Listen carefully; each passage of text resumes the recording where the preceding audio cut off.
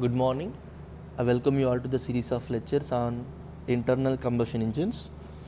Today we are going to discuss about the combustion in CI engine, that is compressed ignition engine, and we can call it as diesel engine also. And first of all, we should think about the stages of combustion in CI engine, that is compression ignition engine. So this is the pressure and crank angle. Actually the combustions start at the end of compression and continue till it reaches to the top dead center, piston reaches to top dead center, and continue when the piston starts moving the downward, that is in the expansion. That means the combustion starts at the end of compression and combustion ends at the beginning of expansion. That's it. So that means at the end of compression we are supplying the fuel, because in the compression ignition engine air alone enters in the suction stroke. At the end of compression, that means almost piston reaches to top dead center, we are supplying the fuel. That means this is the point where fuel start entering into the combustion chamber.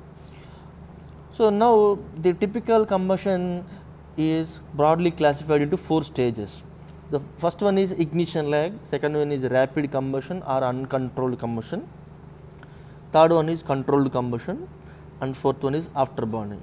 The ignition period, that is ignition delay period, is counts from the point where the injection starts and where the P theta separates from the pure compression curve. This is pure compression curve. That means this period is called ignition delay.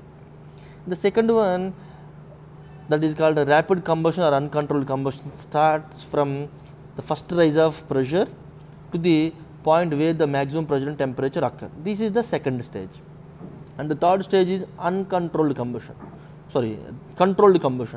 After reaching the maximum pressure and temperature, again we cannot conclusively tell that the combustion is ends, because even after reaching the maximum pressure and temperature, the fuel is entering, the fuel injection is taking place. That means the fuel is continuously injecting even after reaching the maximum pressure and temperature.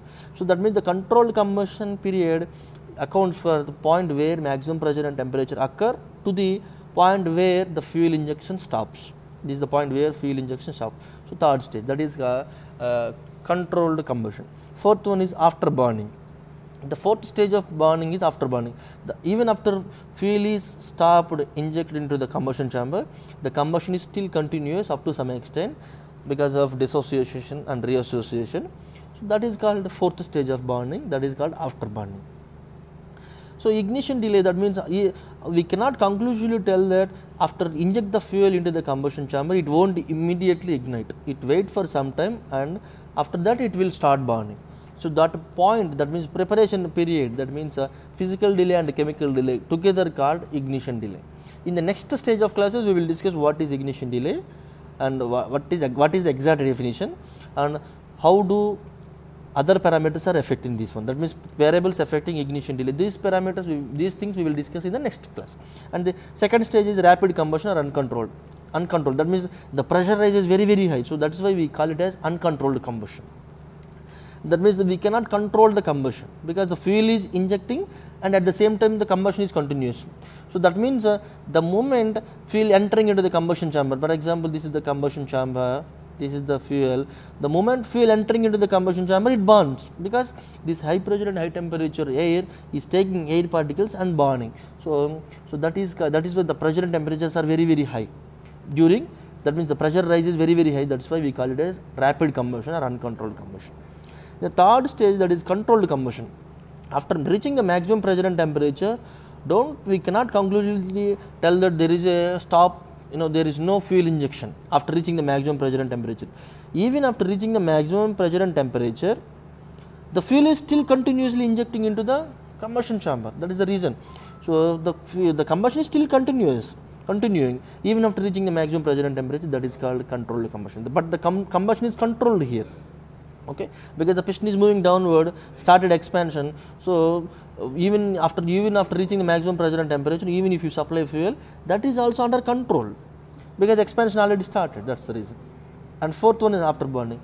So after burning indicates the already fuel stopped, and because of reassociation and deassociation processes, the combustion is still continuous. Even after the fourth stage of combustion, we cannot conclusively tell that there is a 100% fuel is utilized during combustion. No, only 95 to 97% of the fuel is utilized in the combustion process. Remaining 3 to 5% of the fuel is wastage, and it will go in the exhaust without participating in the combustion process. That means 3 to 5% of fuel is not participated in the combustion. That means 3 to 5% of the fuel is not utilized to generate the heat. So that's the fourth stage. So these are the stages in the combustion. These are the stages in the combustion in a CI engine. In the next stage of classes, we will discuss one by one in a brief way. Thank you very much.